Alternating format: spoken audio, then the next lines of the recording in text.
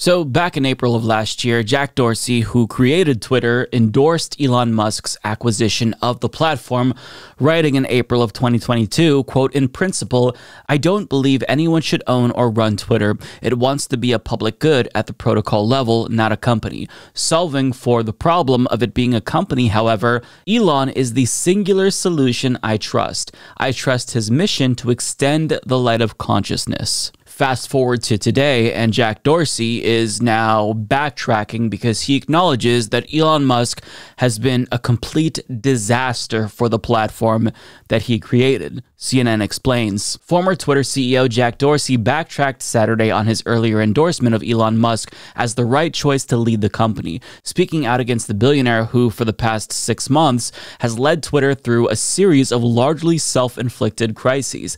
Asked on Bluesky, Dorsey's new Twitter-like social media venture, whether he believed Musk has been the best possible steward of Twitter, Dorsey said flatly, no. Dorsey added that Musk should have walked away from acquiring Twitter for $44 billion and faulted Twitter's board in hindsight for trying to compel Musk to follow through with the deal despite Musk's attempts to back out of the purchase last year. Quote, "It all went south," Dorsey said, "but it happened, and all we can do now is build something to avoid that ever happening again." So that is his polite way of saying, yeah, his takeover has been a complete fucking disaster, and I was absolutely wrong about Elon Musk. And I feel like what he said about Elon Musk just makes me believe that this man is a weirdo, right? He created a platform that is good. I mean, Twitter, even before Elon Musk, has brought a lot of us lots of misery, right? But I mean, he created something that, without a doubt, is used by a lot of people, and it has been, I think, good for democracy overall. It gave voices to people in authoritarian countries who wouldn't otherwise be able to get the word out. So, I mean, Twitter has been instrumental in elevating political discourse in a multitude of ways, even if it kind of feels on this smaller level that it brings us all down. But at the same time, like, to think that Elon Musk would extend the light of consciousness is just bizarre. Like, for one, I honestly didn't think that Elon Musk would be as big of a disaster as he is. My response to Elon Musk acquiring Twitter, if you go back and watch those videos, was, yeah, I'd prefer that he didn't do that. But I mean, at the end of the day, I don't necessarily think that he would substantially change the way that the platform functions, because this is a businessman who wants to make money. So all this talk about free speech and all this bullshit, he is going to make some minimal changes, some tweaks around the edges, but largely keep things the same.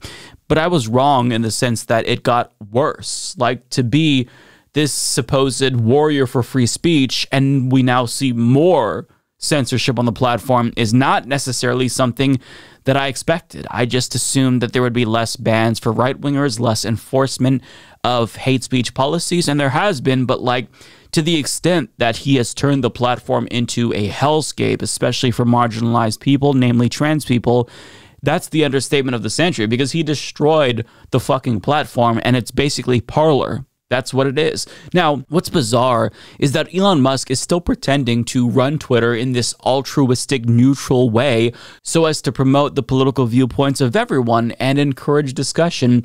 But that hasn't happened, and he's turned Twitter into a right-wing hellscape specifically by fostering that kind of environment. Like, Twitter is the way that it is currently because of what he did, who he interacts with. I mean, now verified users who are mostly conservatives or Elon simps are promoted by the algorithm. So you'll see them more, and their posts are not good, but that's what the algorithm is pushing. He also interacts almost exclusively with right-wingers like Tim Pool, Libs of TikTok, and he even pays for exclusive tweets for Libs of TikTok.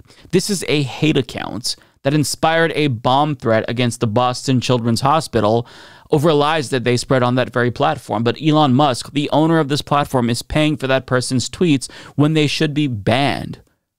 He also purged leftist accounts. He censored posts at the behest of right-wing governments, censors posts at the behest of literal Nazis trying to hide their calls for genocide. I talked about that last week.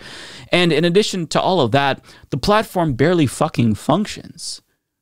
But yet, in an interview with Bill Maher, he talked about his takeover of Twitter, and he discussed it in a way that suggests that None of us saw what transpired over the last several months. Let me tell you what I mean by that. Let's watch. You know, my concern with Twitter was it is somewhat of the digital town square, and it's important that there be both the reality and perception of trust for a wide range of viewpoints. And there was a lot of censorship going on. And we sort of uncovered a lot of that with the Twitter files, including a lot of government-driven censorship, which, you know,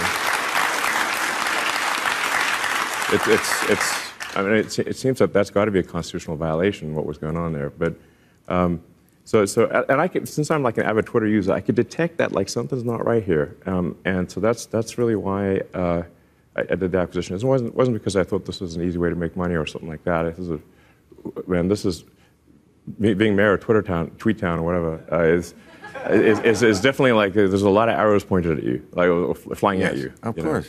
See, what he said there is only persuasive, one, if you're naive, and two, if he didn't already purchase Twitter and wasn't already running it into the ground. But as avid Twitter users currently criticize him for running the platform into the ground, rather than listening to their constructive criticism, he tries to portray himself as like some sort of a persecuted victim who's just trying to restore civility to the town square and lift up everyone's voices. But you can't say that because that's not what happened. You're not running Twitter in a neutral way, and you're not promoting free speech. You are a censorious bastard, and you're as bad as the previous Twitter regime was. This is what your own Sims tell you. Barry Weiss even called you out for this. So anyone with a brain who uses Twitter can see that Elon Musk very clearly has been bad for the platform. I mean, how many people has he fired when he went there? How many actual engineers who are needed for the platform to function stably has he let go because what, they criticized him or something? It's ridiculous. So I mean, I'm glad that Jack Dorsey is finally acknowledging that this was a huge mistake, but at the same time, it shouldn't have taken him this long.